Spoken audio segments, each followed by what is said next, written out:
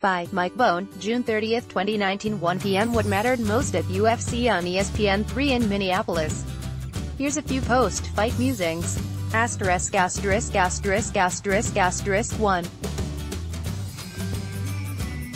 Francis Ngannou is truly title ready. This time you won't convince me that Francis Ngannou was rushed into his first UFC title fight, but there's definitely a different vibe around the heavyweight chair as he likely firmed up a second crack at the belt with a 71-second destruction of Junior Dos Santos. Ngannou's initial title shot came after that unforgettable knockout of Alistair Overeem in Detroit.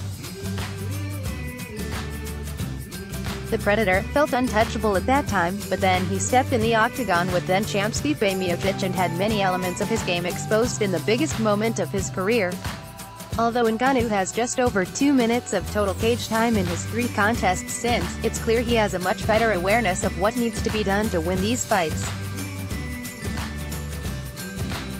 Will that be enough to dethrone Daniel Cormier or beat Miocic in a rematch? Maybe not, but Ngannou is as ready as he'll ever be. It seems.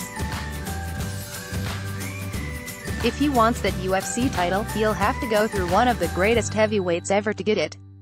1 2 3 4.5 Alonzo Menafield, Amanda Ribas, Damian Maia, Francis Ngannou, Joseph Benavidez, UFC on ESPN 3, featured news, UFC Let's block ads. Why?